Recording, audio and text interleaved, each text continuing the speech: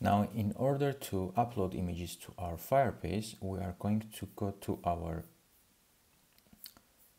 firebase project here, and under storage we are going to get start here, and this is going to enable us to use our storage on a Firestore as well. So what we are going to do, just click next here, click done, and this will set up our storage facility for our application. This may take a few seconds.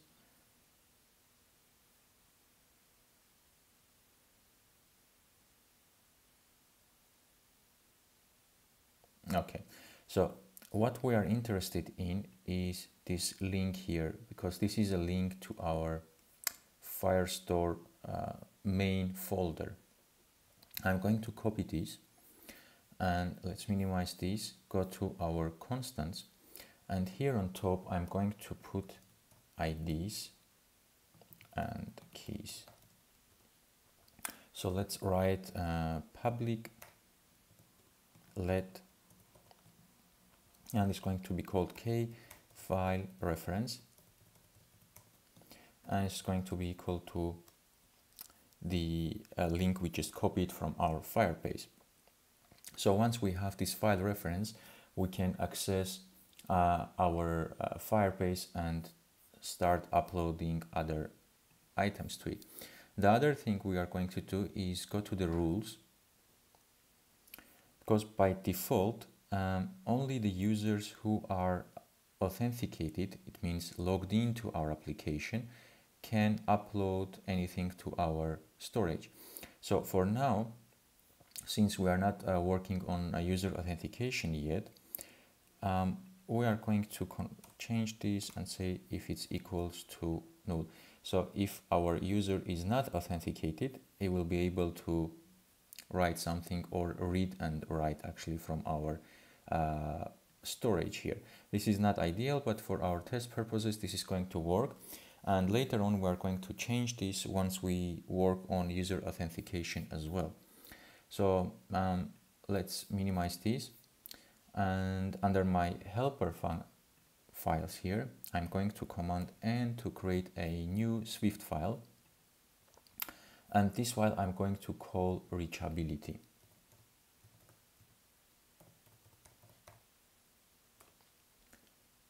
Right, and what we need here, this file is basically going to check if our application our device has access to the internet connection. Otherwise it's not going to work. So I'm going to copy paste this ready code, because this is a bit advanced level and there is nothing actually to do here. All you need to know that this code is checking if the device is connected to internet or no, so it returns true or false. I will put the code in description so you can copy and paste it as well. So once we have this file ready, we can create another file here, Swift file. Next, I'm going to call my downloader.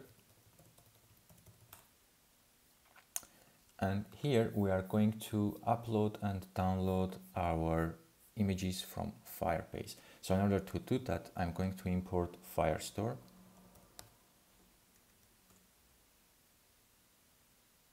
So it's Firebase storage, and then we are going to get access to our storage. So I'm going to say let storage is equals to storage dot storage. So this will give us access to our Firebase storage. Okay, we are going to need two functions here. One is going to upload the pictures, and the other one is going to download the pictures. So let's write the function to upload them first. So it's going to upload images, and this is going to take a parameter image. This is going to be array of UI images, and it's going to be an optional.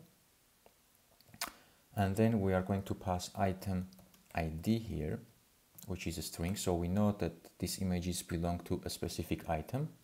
And we want to have a callback block here because uploading takes some time and it's happening on in the background thread, so we don't block our main UI.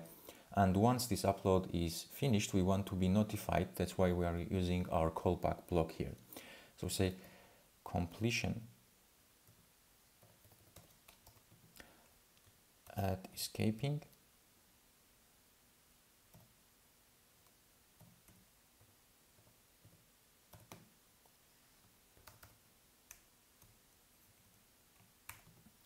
and I'm going to return image links, which is going to be a type of array of strings because we're going to have multiple links here.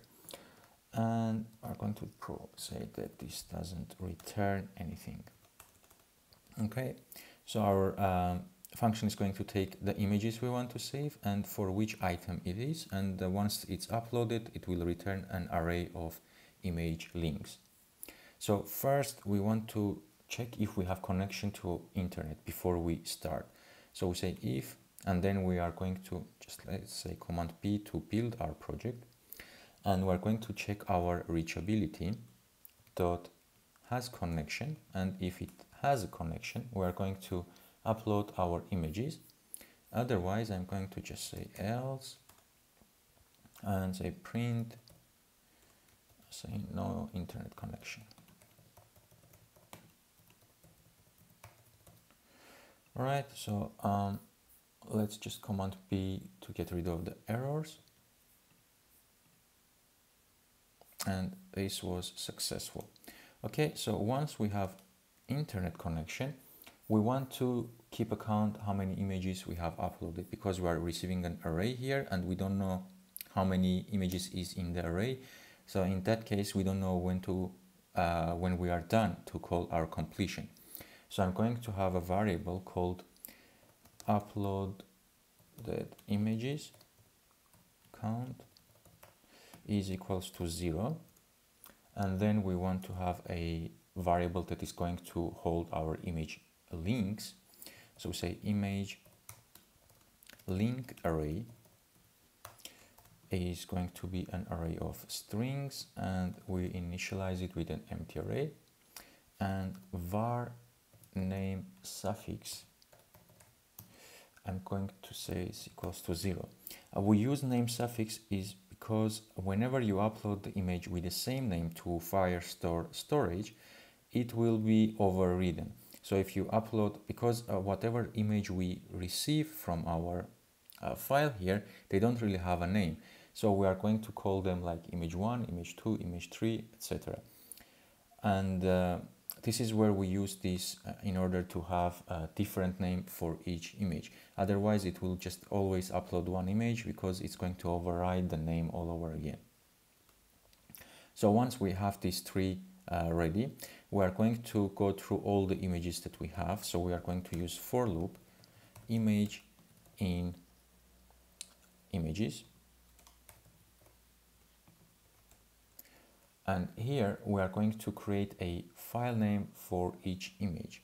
So I'm going to say let file name is equals, and this is going to be string, and we are going to call the main folder item images /, and then we are going to say plus item ID plus / plus, and we're going to pass our name suffix here plus, and we are going to put our image type, which is JPEG. So basically how this reads, we have a main folder called image names. This folder will be created for us once we upload our first image. Right now we have nothing here. So we are basically creating a directory. We'll have more folder image names, then a folder with the item ID. So specific, each item will have its own folder. Then we just put /. Then we will have a file with a name 0.jpg. Then we will have like 1.jpg, 2.jpg, etc. So this will be our dynamic file name. Then I'm going to say let image data is equals, and we're going to access our image here. And we need to unwrap this, and we're going to convert this into a data because we have UI image there. In order to save it to Firebase, we need to convert it into the data. So to convert it to data, we are going to use JPEG data function, and we are just going to say in what compression quality we want to have, where 1 is 100% and 0 is 0%. I think you cannot even have 0 here, so its minimum is 0.1. So I'm going to have 0.5, so we are going to compress with half the quality of it. And once we have this data, we can save our image into Firebase. And this we're going to do in a separate function.